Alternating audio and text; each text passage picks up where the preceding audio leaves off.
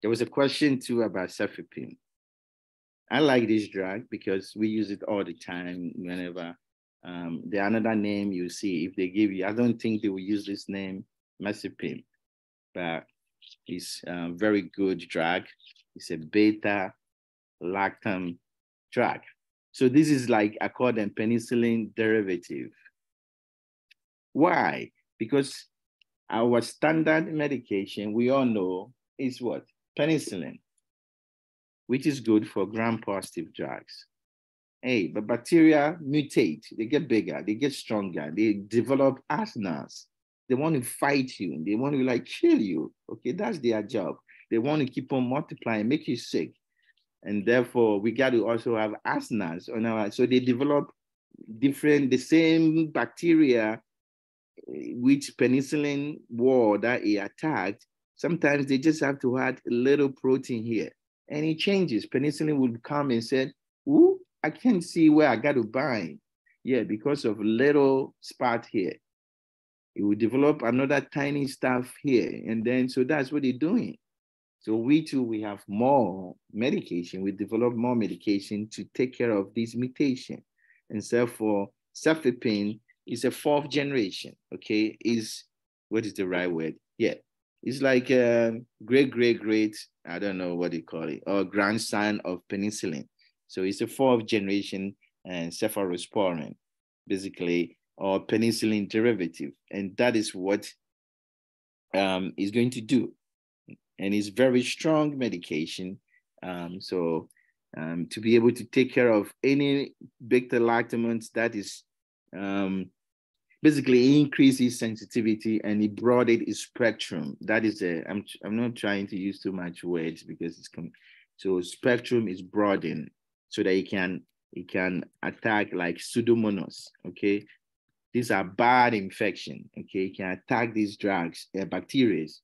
So that's why we use them. It broadens the spectrum of that. So that's that medication. So it has both a gram positive and negative effect.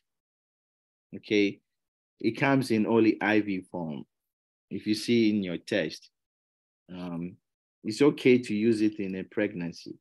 I think they like asking this medication with pregnancy, so that's why I wanted to give it to you.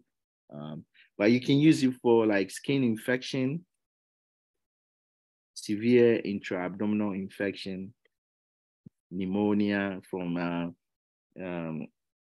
pseudomonas, okay, intra-abdominal. It's hard to type talking,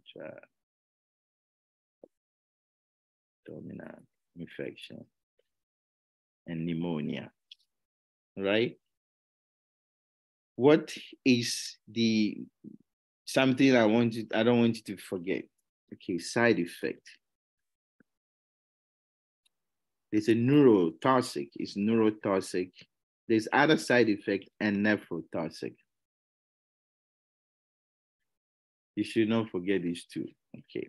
So if you give it to somebody with dizzy, having neurological issue, yeah, you got to stop it. But nephrotoxic is bad. So it's going to increase your creatinine. So you got to check the kidney function. It also can increase your INR. So anybody taking Coumadin cannot take Cefepime. If you have kidney problem, you cannot take it. Your neurological, you got to watch it. But apart from that, it has any other side effect like penicillin. So that's why I don't want you to memorize. But these three, INR, creatinine, and nephrotoxic. But any side effect of penicillin, which you know is hypersensitivity.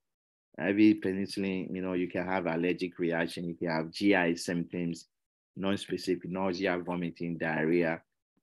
Yeah. And they can also develop C. diff because of changing the bacteria. So those are the things you have to worry about this drug. Lastly, don't forget, any bacteria vaccine, live bacteria vaccine, you can get it. I think the common one is typhoid. So they should not get a typhoid vaccine. You'll make them sick.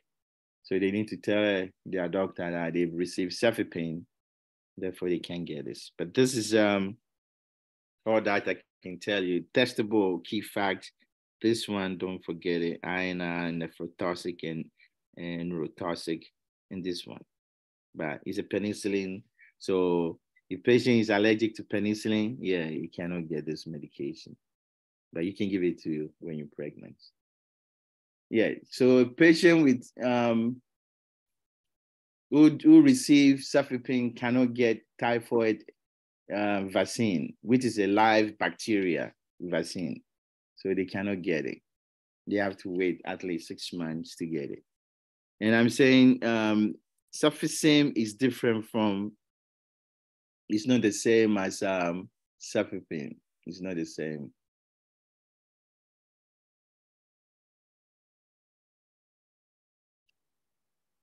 Yeah, in NCLEX you use electric razor. Yeah, no, it depends. If the patient is on Coumadin, right? Yeah, you got to use electric razor. It's not always the same. My friend had a full case study on Cefepime. Yeah, yeah. So this is all the things you should know. I can remember.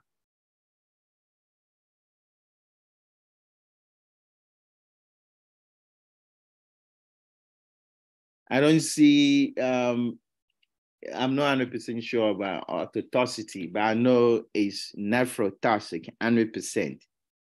We worry more about nephrotoxic, so it affects the kidney. It has neurotoxic, and then it affects your iron. But I don't know about autotoxicity. It's not aminoglycosylate, so it's not the same. Yeah, it's not aminoglycosylate. Yeah, those are the ones that affect the common cause of autotoxicity. I'm just answering some questions. Okay, yeah. So that's it. Yeah, but this is everything. I mean, I know which class of drug, what is used for, gram positive, gram negative, the side effect, and what you need to teach the patient. Um, I have to see a question where they're asking, and I can explain it to you. Okay.